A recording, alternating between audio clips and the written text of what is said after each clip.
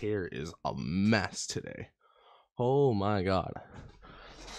I'm gonna stick with it though. It's for my job. I had to be in a pool and the chlorine messed up my hair. Love it. Thank you. Kid dumped chlorine on my hair, so now it's messed and I haven't had the chance to take a shower. Ladies and gentlemen, welcome back to the Let's Talk Tendies podcast, the best episode, the best podcast in my mind. Now, a lot of you might be wondering, where are the guests? What happened last week? I got super busy. Basically it. So I did say podcast episodes are going to come out every other week. It was starting last week. But I got super busy with everything. I got super busy with life. To be fair, it's been so busy that I'm recording this the day it's supposed to be up. So do with that as you wish. So the Let's Talk Tendies podcast, of course, the podcast was hosted by me, ChickenTendieGaming, Tendie, Chicken, whatever you want to call me. I don't really care. And before we get into this, can I just ask one thing? One little thing. Please, pretty please. Can I ask for a follow? A subscribe, whatever you're watching this on. It's free. What else is free? Also, last time, since I've uploaded the podcast, we've hit 1,000 subscribers, so I appreciate everyone who's subscribed, who's watching this. But yeah, can I just ask for a subscription, a followage, whatever platform you're listening on, and also check out the other platforms that the podcast is on. Is the oh my god, what is it on, bro? It's on YouTube, Spotify, Amazon Music, and our iHeartRadio. So if you have any of those platforms, go check them out. Go toss a follow. It's free. Why not? I'm not asking for you to pay for things. I could. Give me $40. I'll be rich.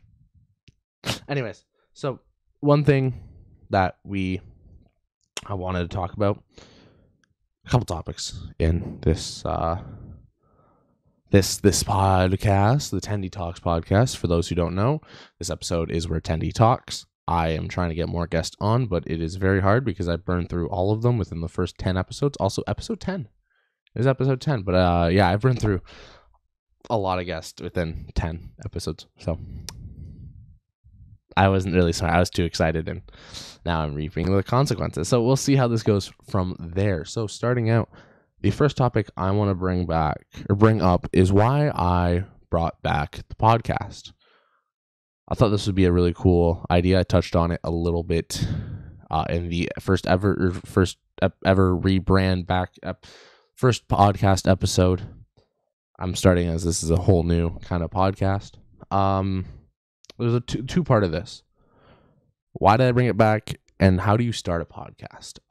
So why did I bring it back? The main reason was I wanted a series that I can continuously expand on.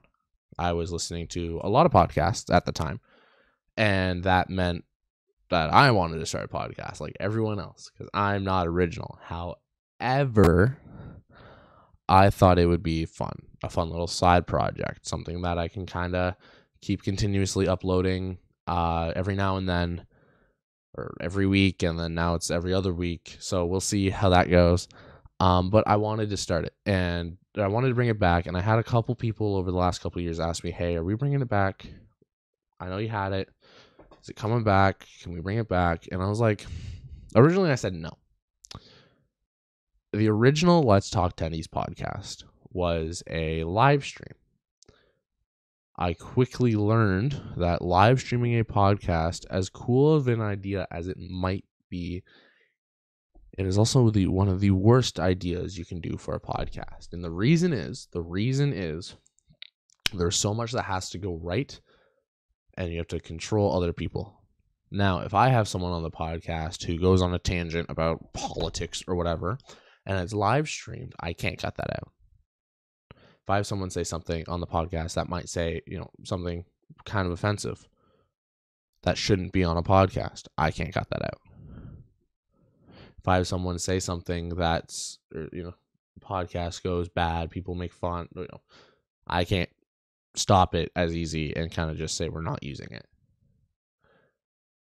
The idea of a chat the idea of a chat being a communication tool was kind of cool. I didn't mind that. But I also had to rely on, well, this was back 2 years ago. Yeah, I've been doing YouTube for over 3 years. Weird to think. It was 50 subscribers, so small base alone.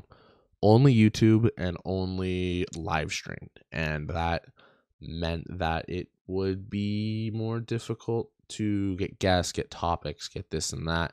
I could bring up back a couple topics that I had, but honestly, I don't want to go through the old videos. And a lot of people, I don't think, understood that. Another reason I wanted to bring back the podcast is because it did end on a pretty bad note. If you've been there from when I had 50 to 100 subscribers, and you watched that one of the last episodes of the podcast, that was kind of the quit. And it was nobody's fault in particular. Oh man, it's really snowing. Sorry. It's nobody's fault in really particular. It's kind of a little bit of everyone's fault. Bad planning on my end, some topics that we couldn't let go of, whether that be like we talked about Skylanders for about 20 minutes, and then 10 minutes later someone else brought up the topic again, and we're like, well, we just talked about it. We had people who probably should not have been on it, whether that be because they were busy or whether that be because, it was cool for them to be on it, but we couldn't reschedule a time for them to be on it. And if I totally would have been on it, totally would have accepted it and rescheduled, but it was not. That was back before I had a face cam, and I was like, being honest, my face was not it. So I wanted to bring it back and put it on a good note. We've been doing the Concession Stand podcast for a while.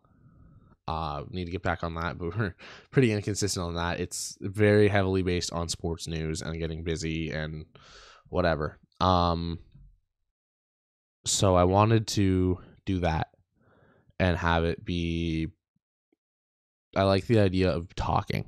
And if you know me in person and you're pretty good with me, I like talking. And I wanted an outlet where I could talk, because Concession Stand Network now, not podcast. You're walking behind me. Concession Stand Network was, I'm blanking. The original channel was Concession Stand Podcast. It was only for the podcast. Then I did a video on MLB umpires. I'm like, let's change it to a network. Let's have different shows and stuff like that.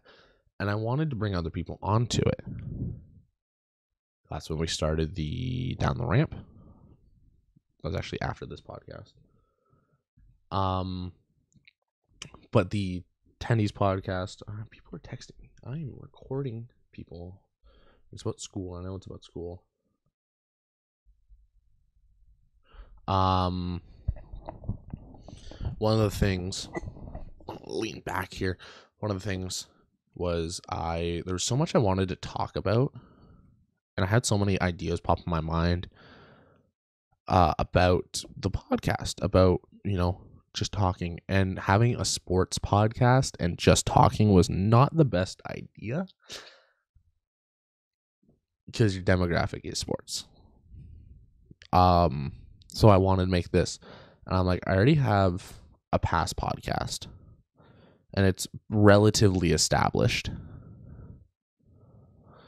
I already have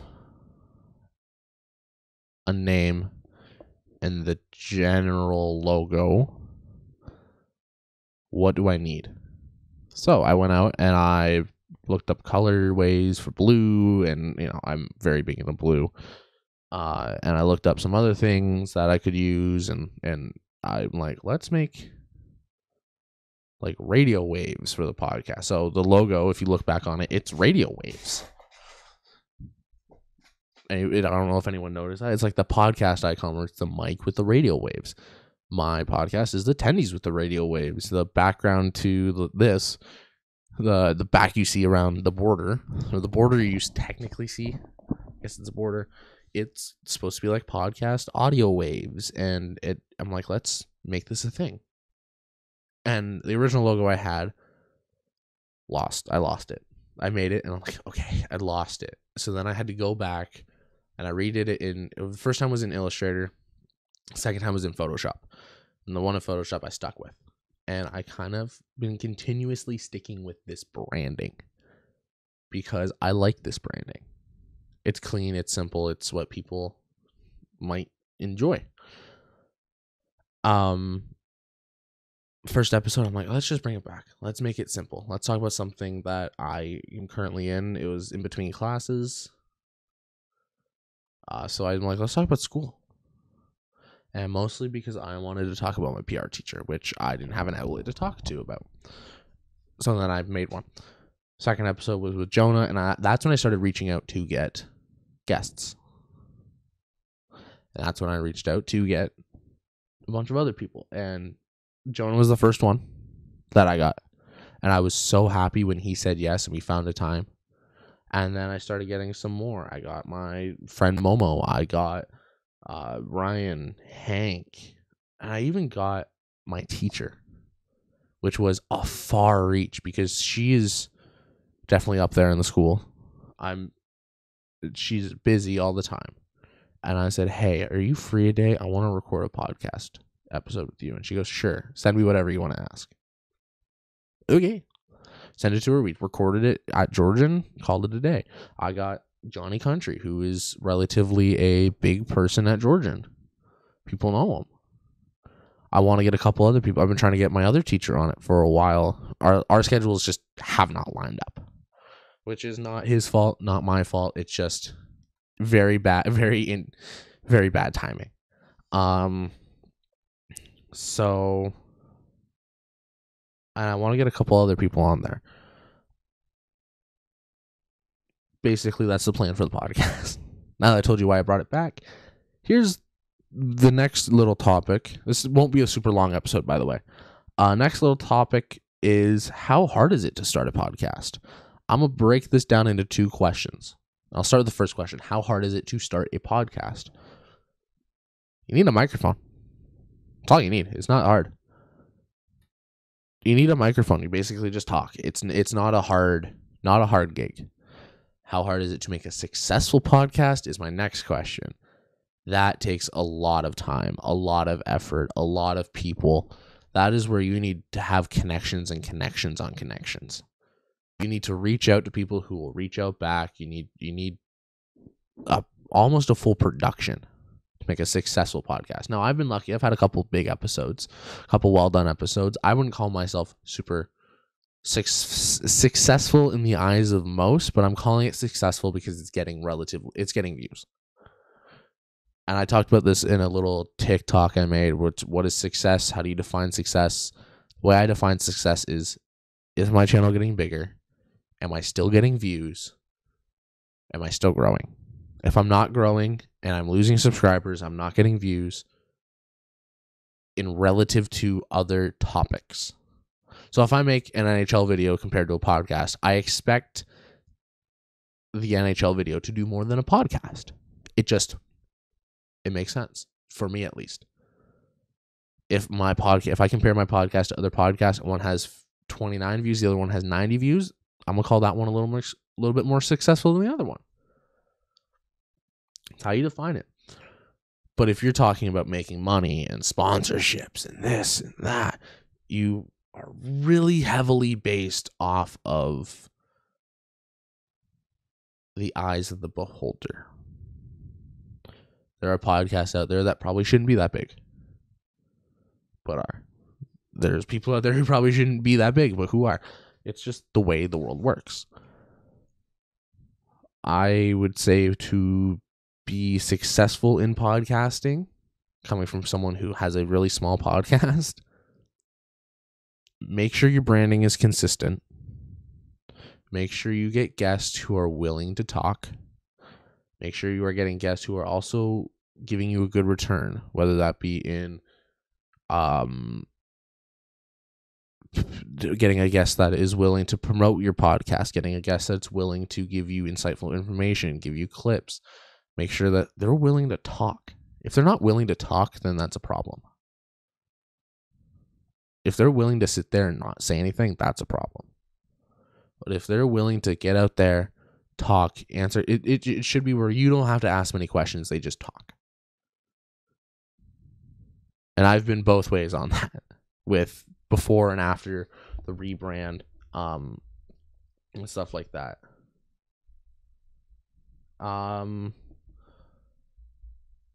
Sorry, people are texting me about assignments that are due. Another thing is just be yourself in a podcast. Podcasts are different than recordings. You look at Jinxie's podcast. Jinxie on stream is all over the place. He's a crazy guy. He does crazy things. He says crazy things. His podcast, if you listen to it, he's himself. Talk about how he became a streamer. It's the behind the scenes. Think of a podcast, if you were a streamer or a content creator, as a behind the scenes. It's for people who want to learn more about you. That's the way to see it. Moving on from that. So start a podcast. All you need is a microphone. Start a successful podcast. A lot more than a microphone and a lot more dedication. I'm just going to check those off real quick. I got a notebook. The notebook is back. I have a question for everyone here watching, listening, breathing. Should plastic bags be brought back? And this only became a question like the grocery bags, like plastic grocery bags. Should they be brought back? Should they be given out again? The only reason I am asking this is because I was trying to take out the garbage the other day. In my family, I know a lot of families don't. My family reused them. So we would have them in underneath our sink, and we would use them for little garbage bags everywhere. I couldn't find a small garbage bag to use, and I usually would use one of the plastic bags. Now that there's no plastic bags, I had to use a full-size garbage bag because for 3 little garbages, 2 bathrooms and a laundry room, like they're tiny, I had to use a huge garbage bag for that.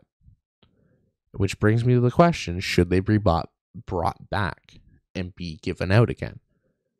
I say yes. Fight me in the comments below, respectfully.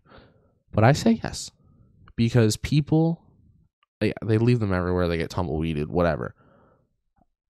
I do know a lot of people who use them, reuse them. It's not a bad thing to reuse a garbage bag, or reuse a plastic bag as a garbage bag. Because you are just... I find that if I use a full-size garbage bag, not only am I losing money, I'm also wasting more. If I'm filling a little plastic bag to the brim with garbage, tying it up, tossing it in the bin, it's not as much waste. Maybe the plastic could be a better plastic, maybe not. I find that if I don't have one, I kind of just am like, well, what do I use now? And I don't want to ever use a big garbage bag for a little garbage, because that is so much waste. The idea of plastic is bad is a good thing. I'm going to stand by that. The idea of plastic is bad is a good thing. However, and this goes for like plastic straws and cups too, if it is something that you use consistently, and without it, it makes your life a lot worse, or a lot more difficult, or a lot more inconvenient, what is the point of getting rid of it? That might just be me. Same thing like paper versus plastic straws. Paper straws are horrible. You ever put your straw into like a cup and then it bubbles over? You put a plastic or paper straw and it bubbles over. You put a plastic straw, it doesn't do that. I think the paper has some reaction to it, to the carbonation, and it spews out soda, spews out pop, whatever you're drinking, whatever carbonated drink. But you put a plastic one in there's no problem.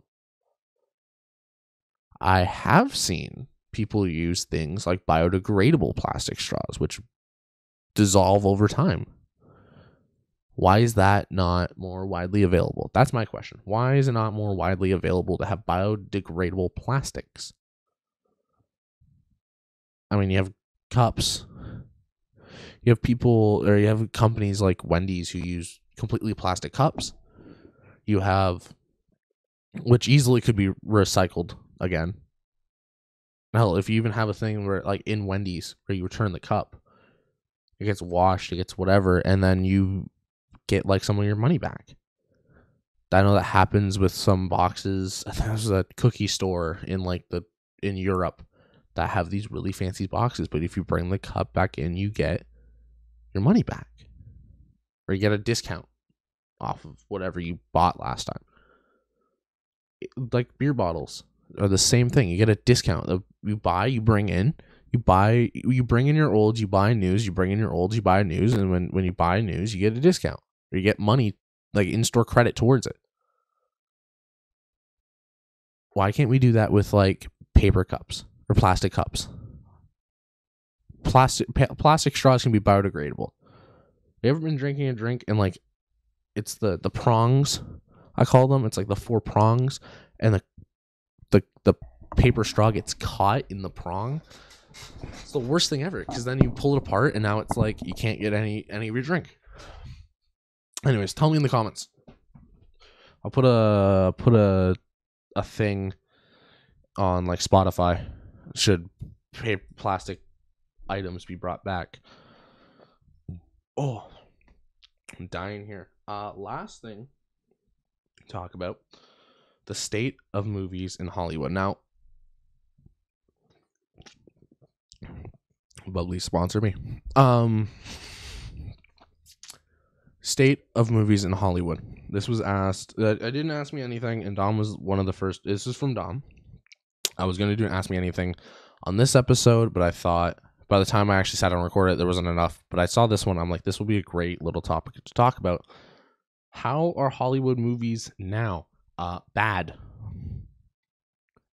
The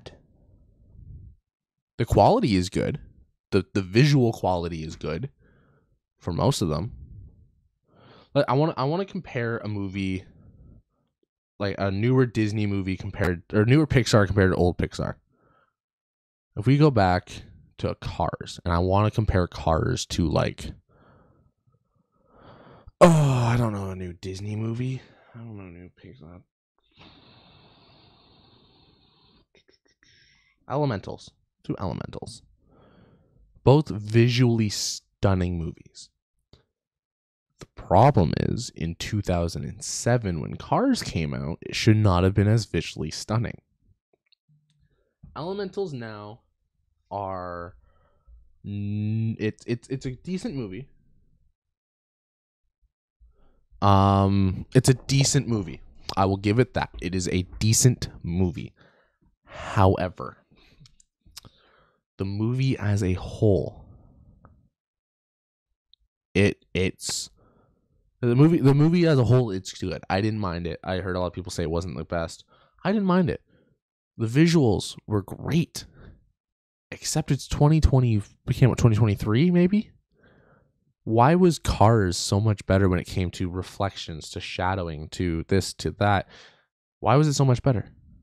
Why, when you get rid of the Avengers, because their contracts run out, it's not that bad, all of a sudden you have Madam Web, Morbius, and like Captain Marvel. Actually, was Captain Marvel bad? I don't remember. I didn't watch it. You have these movies that come out, which are not well-written movies. They're not good movies. Then you have things like The Batman that comes out from DC. That was a great movie. Very comparative to like the old Heath Ledger, like Christian Bale Batmans. But then you go back 2016 with Batman versus Superman, and that was a really bad movie. If you guys are new, subscribe. If you guys agree, disagree with my opinions, however you want to say it, and I say respectfully, put in the comments. Do not start making fun of somebody or saying something to get people mad. as I've probably said something to get someone mad, but just be respectful. That's all I ask. Anyways, thank you. Follow, subscribe. Peace.